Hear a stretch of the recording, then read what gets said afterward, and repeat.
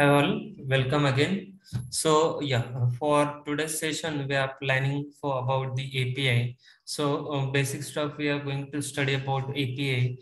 As a manual tester, what all activities we are going to target from the API manual perspective. Okay. So I'll be briefing you about the theory part on the API side, and post the theoretical part will be conducting some more practical demos as well. Okay. So basically, guys, API testing using Postman tool. Here, the we are performing API testing, and the tool name is the Postman. Okay, let me go to the another slide. Before going too deep into the API, right? Before that, we need to understand one basic concept regarding the uh, client and server model. Okay.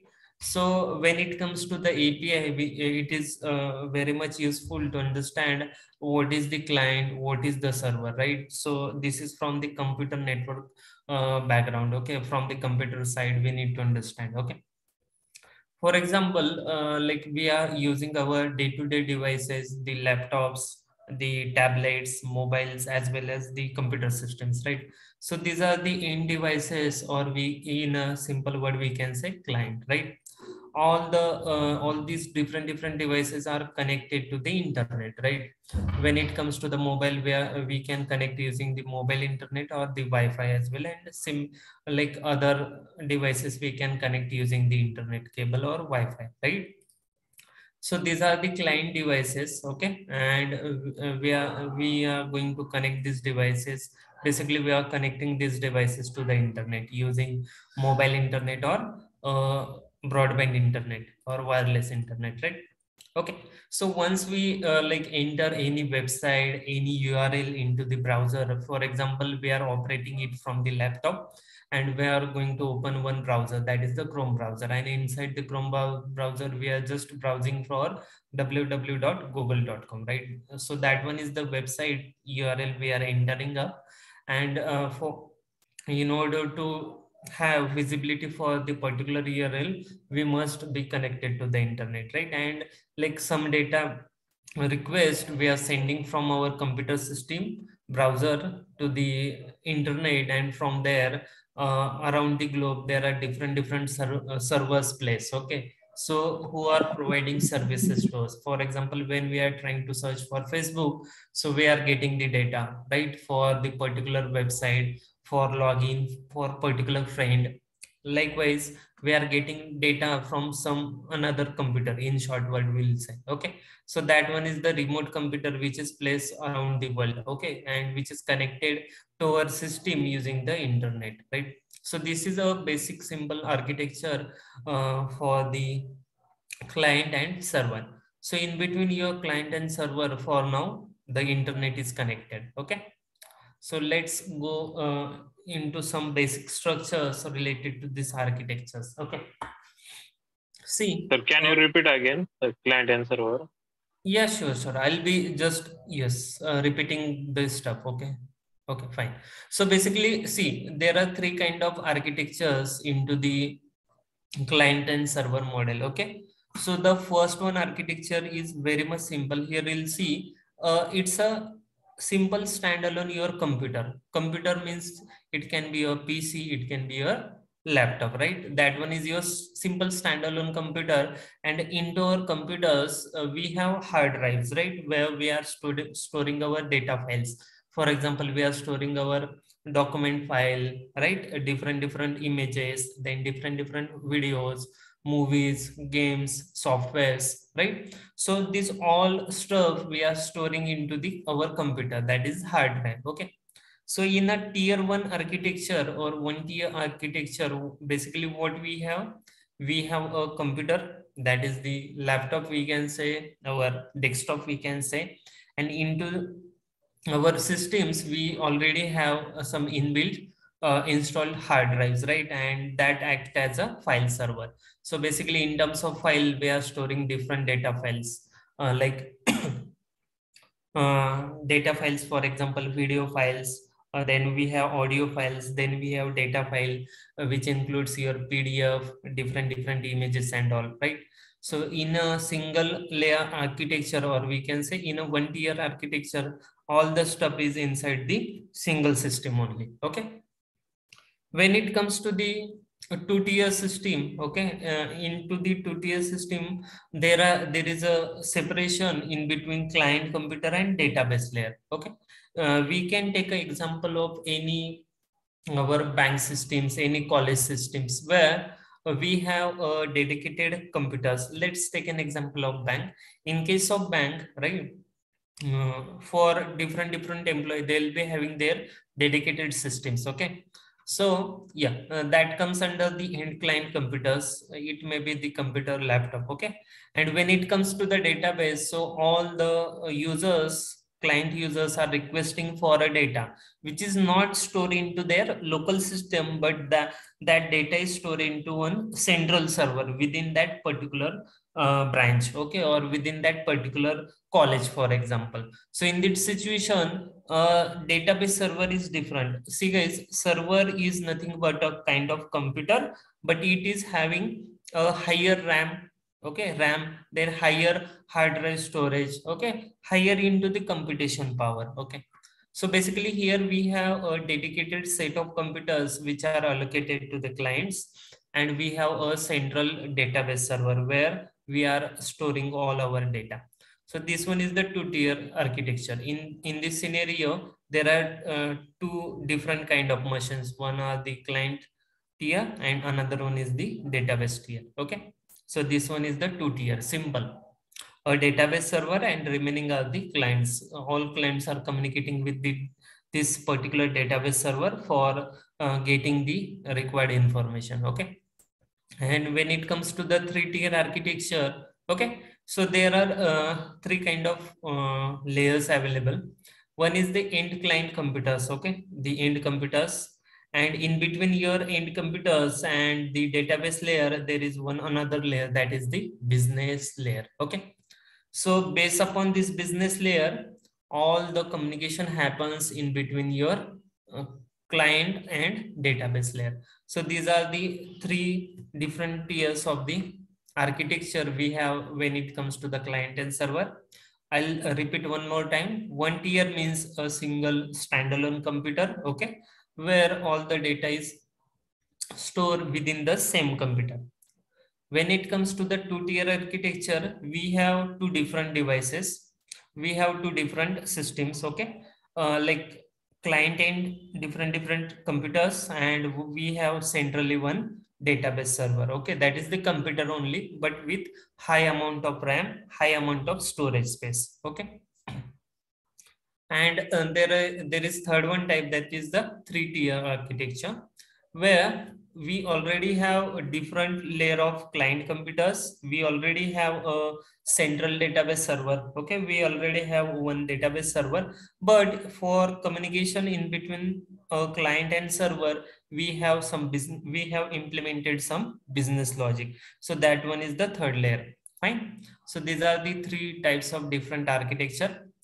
So see, when it comes to the one tier architecture, you can simple consider as your computer. So in the single tier architecture, we don't need internet because it's a standalone device, your standalone computer, standalone PC. Fine. Data is stored into the same computer hard drive. That is the important thing. For example, file server. Okay, we can take example of any computer which is storing the file. Right, that is the one tier architecture. When it comes to the two-tier architecture, as I explained, okay, for example, in case of bank, internal database server connected to each other using LAN. Okay, there is no need of internet connectivity for internal communication. Okay, but obviously for the external communication we need internet connectivity. That is the different thing. But for internal communication, data sharing, file sharing, there is no need of internet connectivity. You can just have another example. For example, one printer is connected to the connected within the particular bank, right? And all the users are sharing the same device, right? Likewise, all the devices are connected into the LAN and they are communicating with each other without internet using LAN network. Okay, that one is the two-tier architecture. LAN, LAN network, that mean LAN cable, ka? Yes, yes, a LAN cable and switch, a standard switch, network switch. All computer cables are connected to that switch so that all computer can communicate with each other. Okay, okay. Okay. That mean one LAN cable connected series and store in one computer data. Yes, yes. Basically, in this architecture, we have different client computers. Like they are connected using, for example, LAN cable. Okay, into their LAN port, and all the LAN cables are connected to the central switch, and to the same switch we also have database server connectivity. So there is no need of internet connectivity for data exchange in between them. Okay. Okay. Okay, fine. Okay, but when it comes to the three-tier architecture, basically here business logic comes in a picture. For example, here compulsory we need a internet. Okay, client is nothing but your client end computers, and we are making use of browsers. For example, Google Chrome, right? Chrome browser. We have then Firefox. We have Internet Explorer, right? Edge. We have Safari. We have these are the different kind of browsers which we are using on the end client computers for accessing the internet, right? So for this purpose, internet is very much important. Okay, and in between your database layer, for example, let's consider take an example of Facebook, right? From the client computer we are opening up the Google Chrome browser, for example, and we are entering up the Facebook website www.facebook.com, right? So in this scenario we are sending a request from client computer, okay, for particular web page, right? So based upon the business logic, based upon the validation checks and all, right? This particular application server allow us to interact with the database. For example, we are trying to register new user, or we are trying to log in the new user. For example, let's assume we have done with the registration. Now we are trying to log in with the particular user credential, valid username and valid password. So in this situation, from the client computer, from the Google browser, we are entering up the username and password, and particular username and password is gets validated based upon the data, right?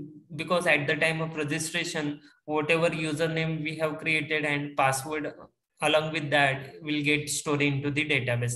And the business logic, the logic behind the validation checks and some, all we are going to implement into the application server requests. Once we get hit to the application server, it will be fetching the data, validation will be done, and if we are a valid user, then only we are going to allow for a login, right? And if we are an invalid user, it is going to show us some error message, right? That we have studied into the manual. So nowadays most of the applications are into the three-tier architecture, where end customer or end client computers are there. Using the browsers, different browsers, we are sending up the request based upon the particular application website business logic. They'll be pulling out the data from the database server and sending us to the browsers, right? So this one is the three-tier architecture. Okay. So likewise, like client computers are nothing but our systems from end user can operate. And within our computers, we will be using browsers in order to make a use of internet, right?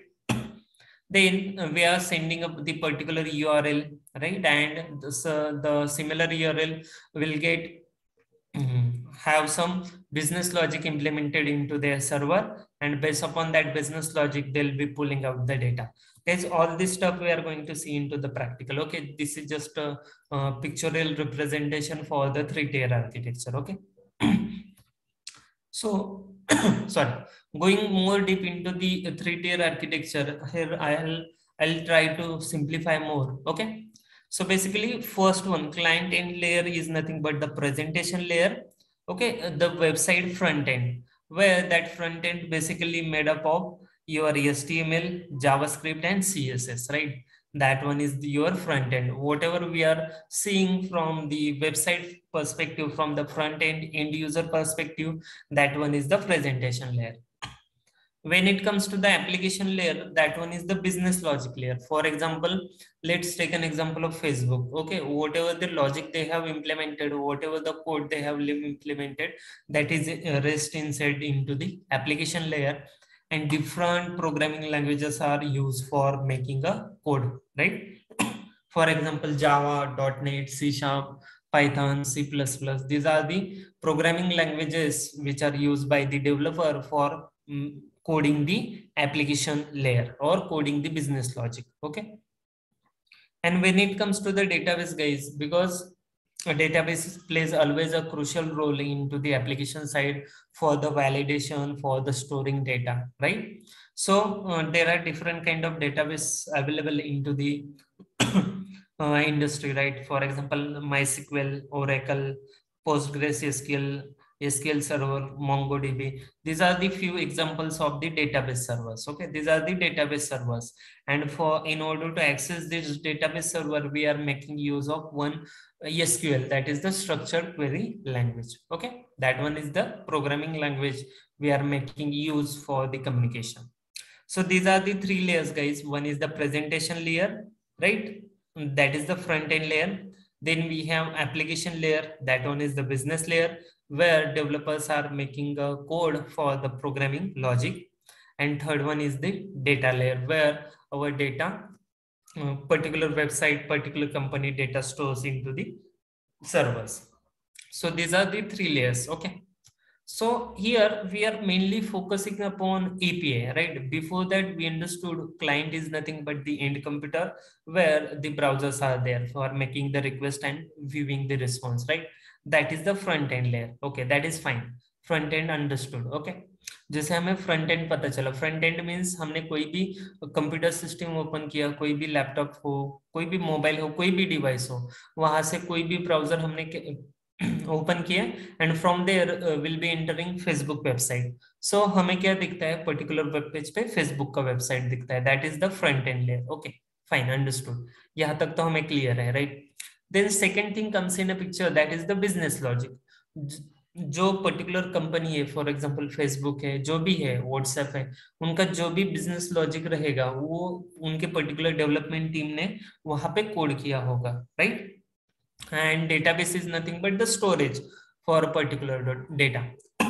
जब हम कोई भी three tier architecture application देखते हैं तो उसमें three layers आते हैं, right? So without your front end जो भी टेस्टिंग होता है ना, that comes under your API. Okay, यहाँ पे आपको कहीं पे फ्रंट एंड लेयर दिख रहा है क्या? एंड कस्टमर या क्लाइंट कंप्यूटर दिख रहा है यहाँ पे, गाइस? हेलो? No, right? नहीं दिख रहा so sir. Yes, simple line है, without front end we are going to perform API testing. Okay, then there will be a next question, how? जैसे हमने जो भी अभी तक एज ऑफ नाउ जो भी मैनुअल टेस्टिंग परफॉर्म किया with the help of front end किया, मतलब कोई तो ब्राउजर लॉन्च किया हमने and with the help of URL, जो भी हमारा एप्लीकेशन का यूआरएल रहेगा वो इंटर करके हमने टेस्टिंग परफॉर्म किया. But in case of API testing, without help of front end, without help of any browser, we are going to perform the API testing. So yes, let's see. So in case of API testing, your front end layer is missing. We are directly sending requests through some interface, right? And yes, we are performing API testing. So basically, hence the API stands for Application Programming Interface. Why? Because it is the interface between two software application. We'll see into the detail. Okay, let's take an example of some real life example so that it will be easy for you guys to have understanding. Okay, let's take an example of hotel. Okay, once we go to any hotel, once we visit any hotel, right? What we are doing, we are just sitting upon the table and we are requesting, or we are ordering for the food, right? We are ordering the food. So waiter comes up and takes the order. For example, ABC food we need. So we just provide the particular order name to the waiter. He is taking up the order, right? And he is visiting the kitchen, and for a particular chef, for a particular cook, he will be passing up the information. Hey, like particular customer demands, particular customer orders this specific food. So here, like in a kitchen, food will be prepared, and particular once the food is prepared, right, the particular waiter is going to serve the same food to the customer. So that is the real life example. Okay, let's have an analogy. Let's compare this example with API. When it comes to the API, right, end customer is using the application, right? And with the help of API, right, with the help of API, which is behaving as a waiter, we are sending request, okay? And similar request API sending to the server, right? And once the request is processed, then upon the process of particular request, server is again sending response through the API, and again API providing response to the customer. So that is what happening in case of API. So let's go deeper into the API. Like, why do we need API? Okay, हमें API की जरूरत क्यों है? Like, हम with the help of front end भी काम कर रहे हैं, right? हम टेस्टिंग कर सकते हैं, एंड यूजर उनका जो भी पर्टिकुलर एप्लीकेशन है उसका यूज कर सकता है. But why it is so important to have API in place? इसका सबसे मेन इंपॉर्टेंस ये है गाइस कि without exposing the actual business logic of particular company to any another company, we can provide services. Let's take an example. For example, आपका कोई भी mobile application है ओला car booking के लिए, राइट, फ्लाइट बुकिंग के लिए, कोई भी आपका एक, just take an example, ticket booking के लिए कोई भी एग्जांपल लेते हैं. फॉर एग्जांपल, आपका ओला बुकिंग का एप्लीकेशन है, right, where we are trekking the particular vehicle, right, you with the help of maps. And who is providing the maps, guys? Who is providing the maps?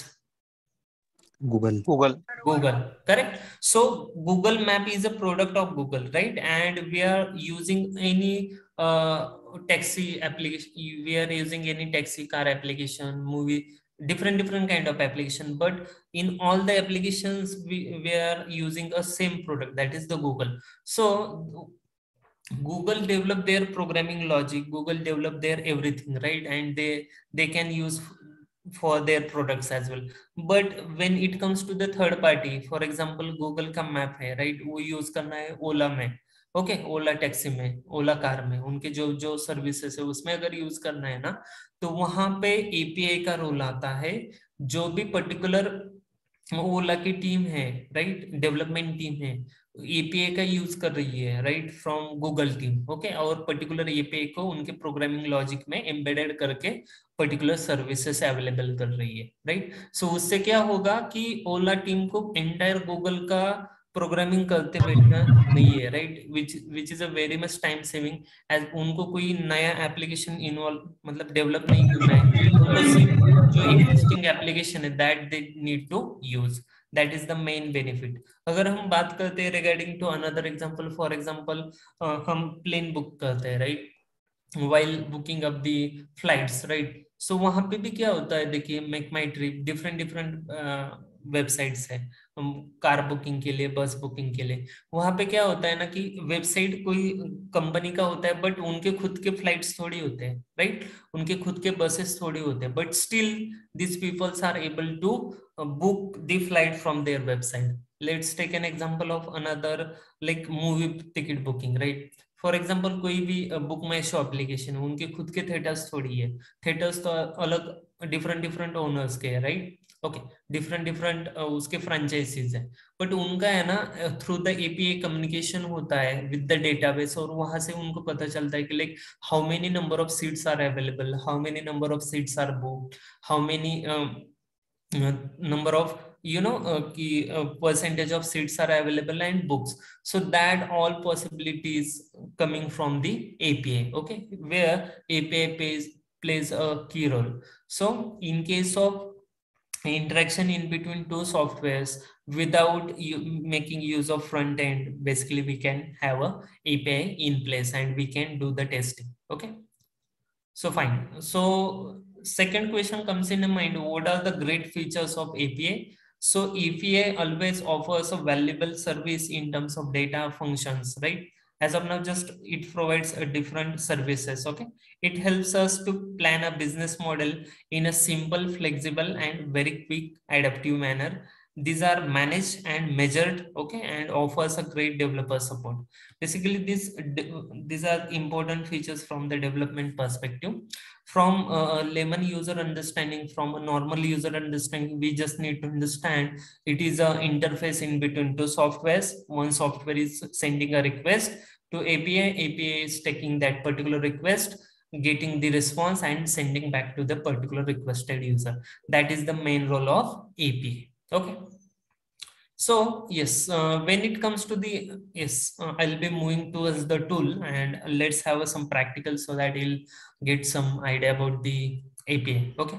So जैसे हम like with regards to the API testing, अगर हम tools की बात करते हैं, there are two kind of APIs being tested. One is the REST API and another one is the SOAP API. So for this particular session, we'll be morely focusing upon the RESTful API, right?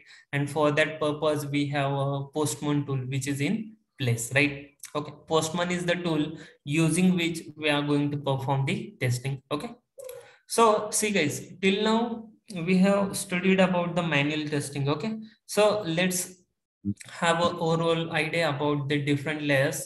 There are three kind of layers within the three-tier architecture: presentation layer, business layer, and database layer, right? So on the presentation layer, front-end layer, we are performing GUI testing, right? That is the graphical user interface testing, Yes. functional testing. We are basically performing on the presentation layer. When it comes to the business layer, that is the application layer, here we are performing the API testing without front end. And when it comes to the database side, here we are performing database testing. So there are three kind of different testings based upon the different layers. On front end, we are going for the GUI, graphical user interface based testing. Then for business logic, we are going for the API testing. And when it comes to the database, we are going for the database testing. And in case of manual, as we have covered, like we can make a use of a simple test case document and we can do a testing, right? And in case of automation, we need to use Selenium, right? With the help of any sort of programming language. That one is the automation part. When it comes to the API manual side, we are going to use a Postman tool, right? Which is a very famous and useful tool for the testing. And when it comes to the database, guys, there are different kind of database. We can go ahead and with specific skill set, we can go do the database testing as well. Okay, so these are the three kind of testings available. These are the three kind of testings available for a layer-based architecture. Okay. For this session, like as I discussed, there are two kind of web services available. One is the SOAP and another one is the RESTful. Out of that, we'll be focusing more upon the RESTful, and using the Postman tool, we are going to study this API testing, right?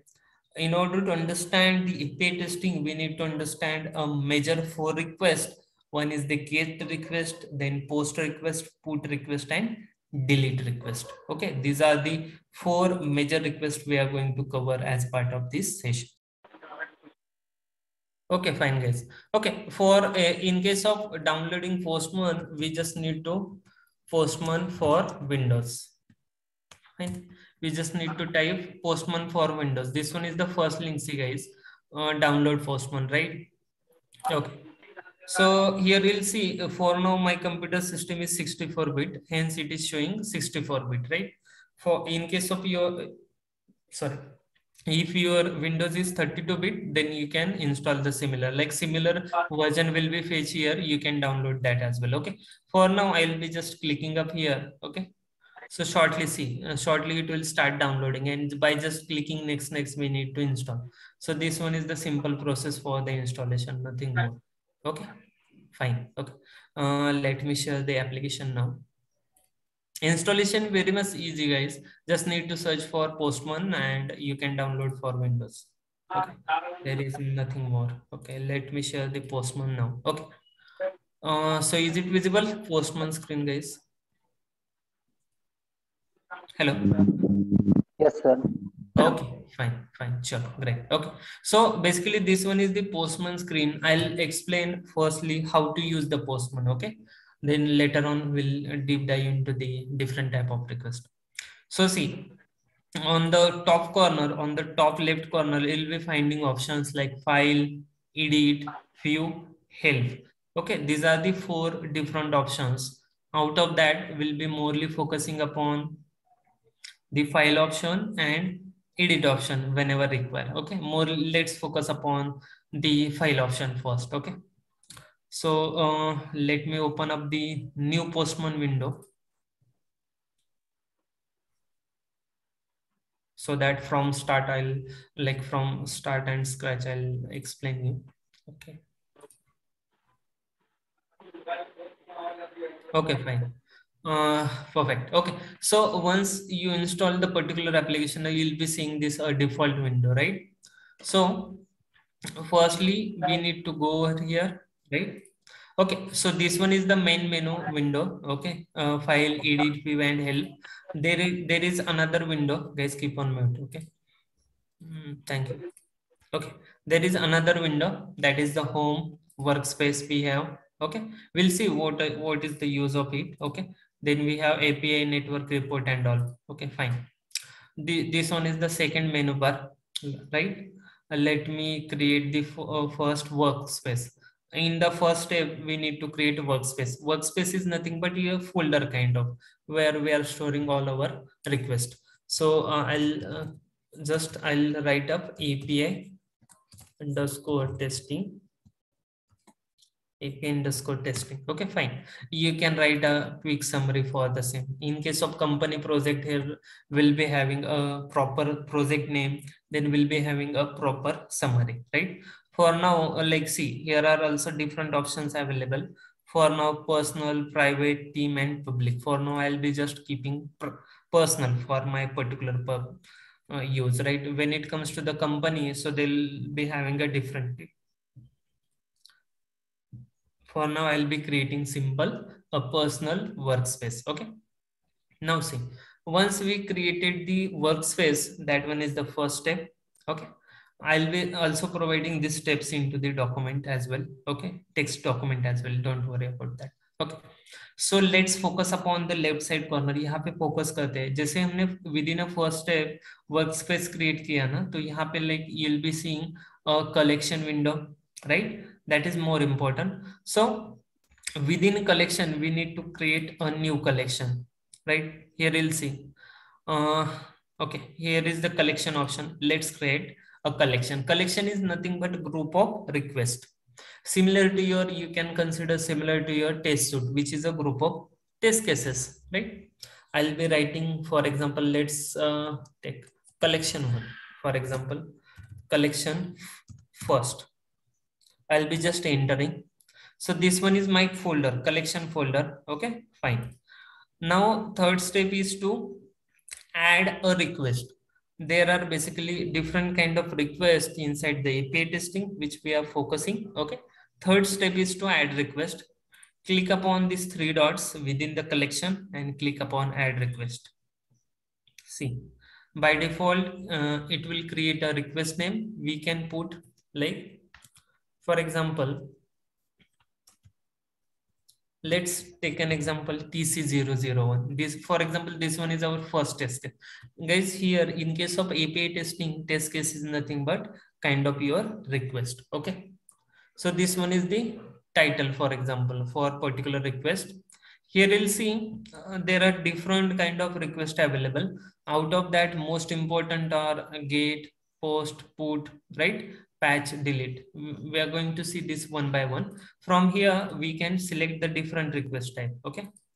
Then here we need to enter some URL, right? And this basically the URL required body, right? This all details we used to get from the development team. Okay, all these details are documented. We just need to create some test cases surrounding to this API as well, and we just need to provide the URL. So let me show some demo. Wait a moment, so that you'll be having some idea. Let me check for the database documentation. I'll firstly execute one request and then I'll be explaining to you. Okay.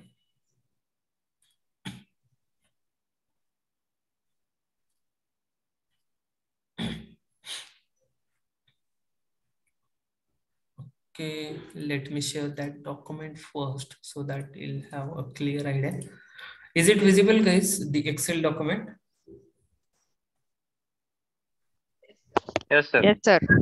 Okay fine okay okay जैसे guys जैसे हमने है ना in case of देखिए manual testing जैसे हमने Excel document create किया था for the test case in a similar manner also will be having a Excel documentation for the API testing okay here for example tcid is nothing but the test case id then endpoint these details will be receiving from the dev team okay development team this detail will be receiving from the team okay then a type of method that is the get okay then this particular link also will be receiving for now we are not passing any data get means provide the information so for that reason we don't need to provide the body right the success response that is nothing but expected result okay जैसे हम देखते हैं in case of manual testing that one is the expected here is the success response when it comes to the failure there is another kind of response failure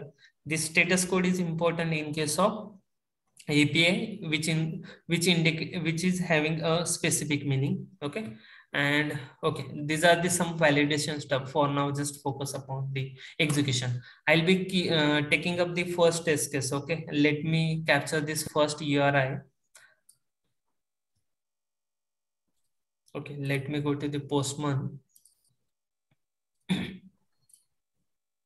fine so what I'll be doing I'll be creating a request I'll be capturing up the particular URI right from the documentation and just I'll be saving the particular request so this one is my first request so for now like from Excel document I have replicated data to the replicated data to the Postman tool okay and once we likewise will be creating different requests and likewise we can create another request okay for example let me create some another request dummy request 002 let me save it likewise see guys based upon the different API request will be creating a multiple request now once we create the test case in case of manual testing then we are proceeding further ahead for the execution right in similar manner, in case of API testing as well, will be once we design up the test cases, API testing test cases, right? Will be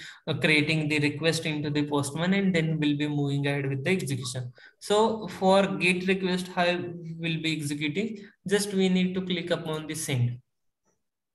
So see, here we'll see the result for the particular request so we have received the entries different entries list of data okay fine this one is for 7 id this one is for 8 id likewise we have received a response this one is called as a response okay here is the status code you'll see here is the status code 200 okay the time taken for the request to process for example from this tool we have shared the or we have sent the request right and from the server side we have received the response okay so that one time is also calculated then the response size is also calculated so without making use of any browser we have sended one request and in response to that we have received some response right so this one is the response data okay so as a part of API testing we need to validate this response as well as we need to validate this response code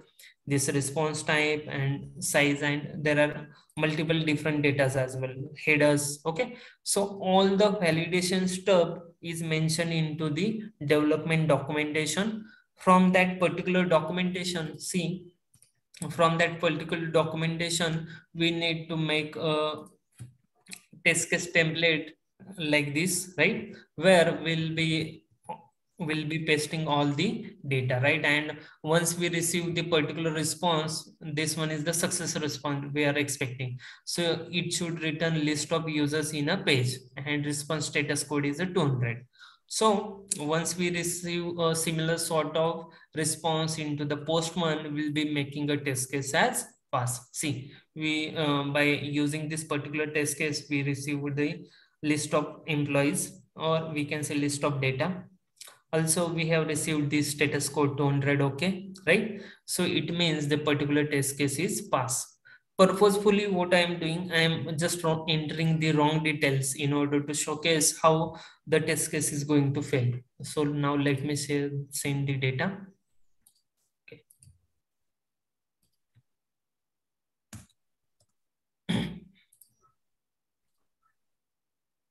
So see guys, this one is dummy website. Okay, actually it is not behaving in a proper manner, but in case of actual website, it will show us a different status code as well as it will not show us the response. Okay, let me try some random.